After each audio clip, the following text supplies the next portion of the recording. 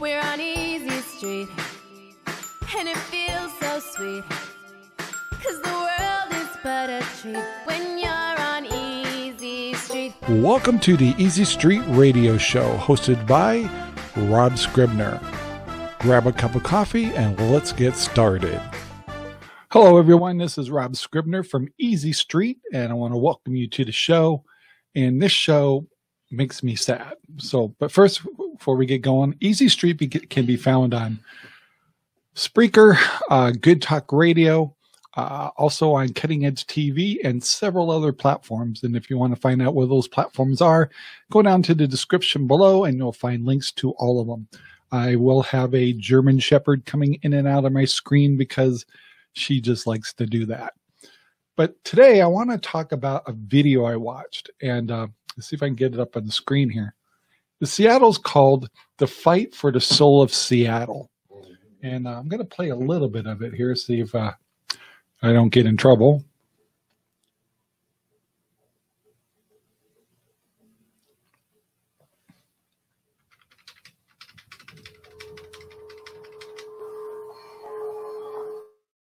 I'm going to say some hard things about this place.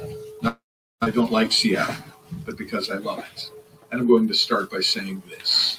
Seattle no longer feels the need to stop anyone from doing anything for any reason at any time. The most stunning city in America is dying, all right. Businesses and citizens have been largely abandoned, left to fend for themselves in favor of a self-congratulatory compassion, a phony grace.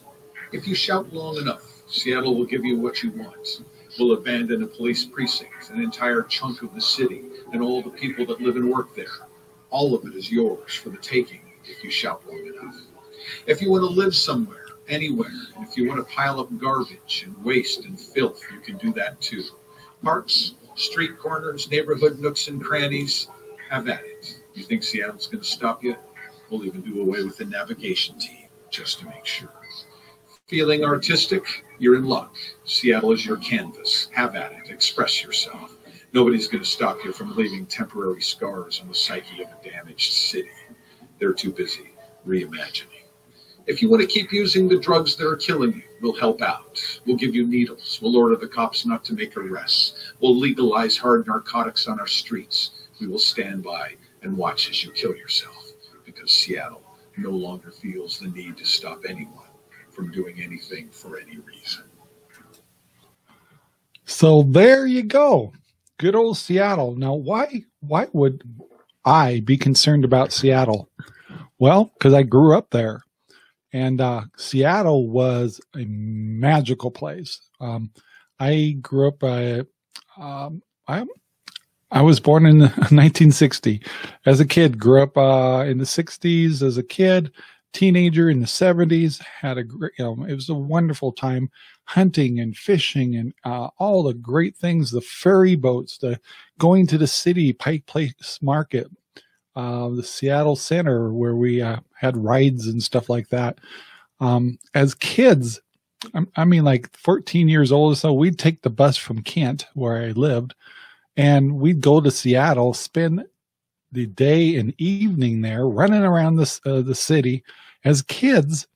And the cops were there, and they'd check and make sure that we're behaving ourselves because they knew we're just crazy little kids having fun in Seattle. And then we'd grab the bus and head on back to our homes, and our parents were not worried. And it was wonderful. Seattle's beautiful. Seattle has a lot of rain, but it's very green. When it's sunny time or sunny or summertime there, when it is gorgeous, it is incredibly gorgeous. It's breathtaking. At least it was. And this is pitiful, and I'm sorry, but I am going to take sides a little bit. But I don't blame the president. I'm not going to blame the next president. It's not their fault. They have tried to step into these cities and states, and the states have blocked them because states have their own powers. So let's not get into, well, it's because of Trump or because it's because of Biden or whoever else. Stop that. That's not even reality. It's not their fault. It's the city mayors and governors. And this is happening not only in Seattle, it's happening in San Francisco and Los Angeles and several, New York. It's happening in two of them. They're all getting this attitude of hands off, give them freedom. It's a social experiment, they call it. Let's not enforce the laws. Let's not stand behind our police. And it doesn't work, and it's not working. The only success stories in this movie, if you watch it, it's an hour and a half. KOMO made a movie like this about 2 years ago. And then this is a follow-up movie to it, not thinking that they'd be reporting on worse circumstances, but it literally got worse from the first report they did. Good movie to watch. You need to sit down and give yourself an hour and a half to watch this. Now, they just don't point out all the bad. They also show some successes. And the successes are from leadership that enforced laws and enforced programs on people. And a lot of people say, well, we can't infringe on their rights. We got to give them their own accountability. And that's not true. When most of this, and this, we're talking about homelessness, drugs, and pretty much those two things together. And most of the time when somebody becomes homeless, a lot of times drugs gets interfered. And when drugs come in, you're possessed. Someone needs to step in, because we're sitting there thinking, well, when they're ready, they'll ask for help. And they'll tell you themselves, the ones that actually were able to get out of it, it took help. It took somebody to interfere in their life and change the direction of the way that they were living. For example, there will be a story in there where a cop arrested a man and literally threw the book at him, and he had to go to jail. And because when you're in jail, you can't be on drugs and stuff, while he was there, it gave him time to reflect and a chance to get actually off of drugs. I mean, he wasn't using at the time. And that's when the person that was arrested, made a positive decision to say, I'm not going to do this anymore. But it took interference, and it took embracing and using our laws. And you say, well, the other thing is mental health is the other issue here. So even with mental health, even with homelessness, and even with drug addiction, our laws, although they may, you have to almost call it a tough love. Tough love is kind of the love that we grew up on in our generation. Like, suck it up. Time to be responsible. You're now accountable for your actions. And either you go the right direction or you don't. And the reason I really am frustrated is because there is states out there that got their crap together when it comes to homelessness and drug addiction and mental illness. In Rhode Island, they have and it's very costly. But how costly is it compared to what we're letting our cities go to crap? Is this program that they have in Rhode Island, it is like a prison in a way. It's a sectored out versus your major offenders that need to get off drugs. They have a high security area for people that are actually coming off the drugs, which is insane. And it takes a week or so just to get past that point. Then they go into a phase 2 where it's still secured, but it's also, they're getting help. They're getting counseling, medications to help get through the change, opportunities to get their lives together, opportunity to be trained, opportunities to actually learn a career, opportunities to go to school, opportunities to sit in group settings and get therapy and get conversations going with people who are like-minded. And their success rate is amazing. Instead of cities that are taking this attitude of the social experiment, leave them alone. And by the way, let's let them destroy our cities. Let's let them destroy our businesses. Let's let them destroy our residential areas. It does not work. And all it's doing is causing people to want to leave the cities. And the other thing is I can't help but say, people in the cities, what is wrong with you?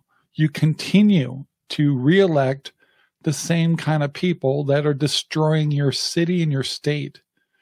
And where do you get off thinking that you can make laws and regulations that will affect the people in the red zones, you might say, us in, say, Eastern Washington or Central Oregon, where we have farmings and things like, and agriculture and things like that. And yet you feel that you can make all these rules and regulations for us, yet we feed you over here. It's like, we need to get leadership that understands both sides of what's needed in states. I mean, all this PC living and stuff like that is killing us. People need to realize that they're adults and they need to be accountable for themselves. The government should not be the one that says you need to use pronouns. You need to hire so many different races over the fact that of their education and their experience and things like that. We need to go back to diversity. That's what we've left it. We're entering diversity just fine and things were going great. Then you decided to add a new word called inclusiveness. And you're killing us. You're killing the cities. You're killing business. You're killing the tax structure, income. You're creating social programs. You're creating inflation. You're causing all kinds of things. And you think it's great. Or you're so short-sighted that it's like, oh, as long as I can get a check from the government, or they'll take care of me, or I can get welfare, I'm good to go. But you don't look at the big picture. You just think about you. We need leaderships that think about us, all of us, not just half the state, not just a quarter of the state, the entire state, whether it's Washington or Oregon. I'm in Oregon, so we have the same problems. Portland is the next city to start falling. And we cannot defund our police. We need to stand behind them. That is the toughest job ever. These are human beings with families that are helping to keep law and order. And they want to help people that are on the street. They want to help homelessness. But you can't tie their hands behind their backs. You've got to allow them to make arrests. You've got to tell our judges to prosecute. We can't just throw them back out on the street. They need help. They need someone to interfere with their life. That's my dog in the background. She's very talkative. We need to really step in and help these people. And yes, we are going to infringe on their privacy. We are going to change their lives. We're going to lock them up for treatment. Not the way we're doing it now, that if we do lock them up, we just lock them up. But if we have a new program like what they have over in Rhode Island, which if you watch this movie, I will put a link down below in the description, how you to watch this movie and see how some things have worked. And out of 100%, maybe right now 1 or 2% come out of that terrible lifestyle, and it takes their own drive to do it, or someone special stepped into their lives. Usually it's a police officer. And every one of them will say, thank goodness someone held me accountable and I got myself out of that lifestyle. But no, we just think, leave them alone. Let them take over our cities and stuff. And it doesn't work. And we cannot let this happen. Every big city is getting destroyed with that attitude. And I'm sorry, but this liberal attitude has got to stop. I'm not saying conservative is the answer. I'm saying compromise, common sense, living by the laws and enforcing them, and judges to enforce the laws, and prosecutors to know that when they're prosecuting, it's something to help the person or the criminal to be successful in getting healthy again. And of course, when I'm going to do a video like this, my dogs are going to be acting up in the background because that's just what they always do when I do a show.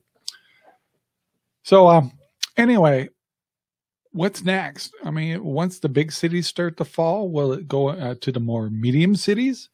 I mean, they're reporting people homeless in places all over now, even well beyond the normal spots that we used to see homelessness. Now, homelessness does not mean necessarily drugs. However, it tends to be a factor to get people on drugs. And when they're down and out, and when you're talking about depression, drugs start to look good. And mental health is another thing out there that, yes, there's mental health, but to let someone out there without giving them any law enforcement to bring them back in and put them into programs to give them support and help them find a way to live with their mental health. Otherwise, we just leave them out there to die because the drugs and the homelessness and the malnutrition, etc., no health care at works. You're literally taking mental health people out there and just saying, we're going to pretend you're not here and we're just going to let you die. A lot of them will commit suicide. A lot of them will be so depressed and so out of sorts that they'll literally kill themselves either by suicide or by drugs. We're not helping. Turning the other cheek and walking away is not helping. We need to spend the money, and we need leadership that understands that we need to step in. We need to make these people accountable so we can help them. Is it pretty? No. Is it infringing on their privacy? Probably. But the alternative for them is death.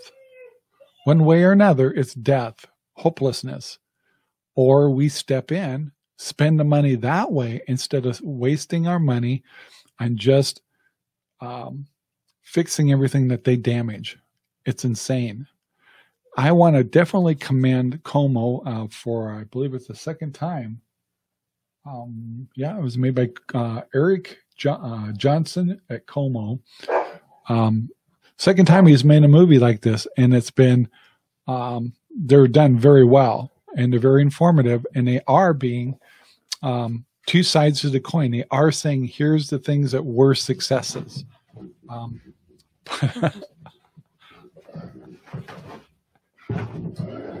But I've got, hey, stop, guys. Come here. This is not the time.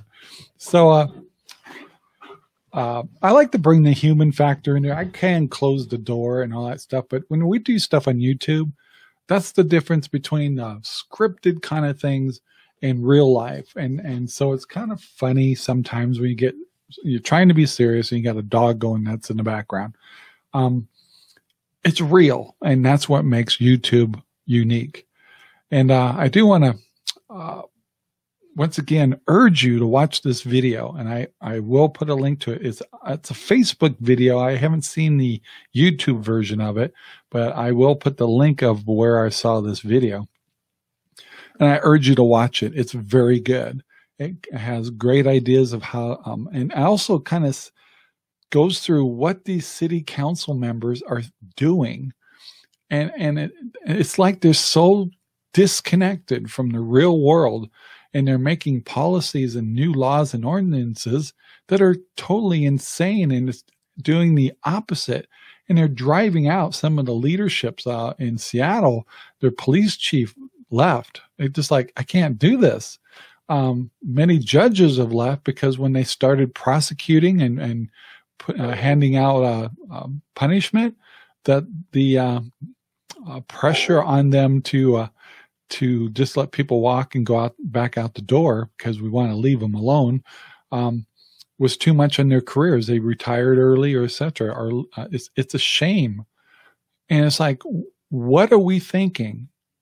Is that really what you want your leadership to do? So I'm really urging you guys, when the next elections come, Stop this one side or the other and say, are we electing officials that are literally in our best interest? And I mean all of it. I need to make sure that my Democrats that I hang around with and live with are just as happy as us Republicans. And so we need leadership like that. And if you have to go conservative for a while, do it. It's the cities. Look at your cities. Your cities, everyone that's falling is Democrat ran. Mix it up. Make them accountable to each other and let them debate ideas, not just be one-sided liberal ideas where the cities are falling. The only way people like us, the public, can fix this is not making videos like this and yelling and screaming. We need to go and vote people in and send the message that we're not going to tolerate this anymore. How many people are moving to this from the cities to the country like I did? And we just want to just turn off the news and forget you guys are doing this stuff. But it's you start to infringe even on our side of life, where we're trying to be self-reliant and accountable for ourselves, feed ourselves and feed others. But eventually we can't ignore you. But the answer isn't, oh, let's run away from the cities. Let's fix the cities. Let's fix the leadership. Let's take a stand. Guys, can you not feel the fact that we can't ignore this anymore? Do you not feel like we may have to stand up for some stuff in the future? And yes, it's so hard to even comprehend, but our forefathers did. They did it. Some of them stood up and they went to battle even to say, enough is enough. We need to reunite. We need to fix broken things and get our United States back in order. And we need to get in that mode again. And it's sad. We can't just hide behind our video games anymore. We can't just hide behind our jobs and things like that. All this is creeping up behind us, and we can't ignore it anymore. And homelessness, mental illness, drugs, those are results of a failing society. We are letting people fall through the cracks because we are so PC-oriented and think we're going to infringe on people's privacy and stuff that we're just letting those people die. They're just out there dying, a different kind of death. And we're just turning the other way and pretend they're not existent. Pretend we don't see those tents over there or see these people living in old RVs. Just pretend it's not happening. It's just not really happening. We're just pretend it's not going on. But yet I can't go to my downtown anymore because I'm scared. It's not safe. There's drugs everywhere. There's bad people. It's your fault. It's not their fault. It's our fault. Your fault. You need to change the leadership. You need to change this commitment to being a liberal or being a Republican. You need to change to what's best for my cities and what's best for all the state. Is my rules here in the downtown Seattle good for the little urban farming areas out in eastern Washington or eastern Oregon? We need to think about everyone, not just yourselves. And unfortunately, cities carry populations, so they have more way in decision making, and that needs to be fixed. Or us, we get smarter about who we elect. This is, once again, not a political thing of saying you got to be a Republican to fix this, but maybe you need to at least make it a 50-50 mix. So maybe the decision making will be a little more sound. And we need to make sure we don't have politicians that are just in there for a career, money, and greed, because they're being driven by it. They're ignoring people to make money. And the lobbyists are just having a heyday. And so really our politicians are answering to people's wallets, and it's not our wallet. All they look at us is making sure we pay our taxes. And you know, as long as this keeps going, your taxes will go up, whether you believe it or not. And inflation is going to go up. All of this is going to go up, and it's all because of what's going on in these big cities. We're being destroyed. We need to stand up and say, no, we're putting different people in. I think we had the right idea when we did Trump, and I think a lot of people were kind of happy with him for the first year or two. I think he just kind of hurt himself. We'll just leave it at that. But that was a indicator telling leadership we had enough, and we'll probably do it again. We just hope that we can get someone else that we're a little bit more satisfied with. So, hey, it was a start. So anyway, guys, I want to thank you very much for listening. I'm very much concerned about the big cities, and that's why I left the big cities. And it's sad. And by the way, Seattle was a beautiful place. The town was a gorgeous place to go to and visit, but not anymore. It's actually a security risk if you take the time to go there. I can't even imagine having to catch the ferry in downtown. I'd be scared to death just to drive through there.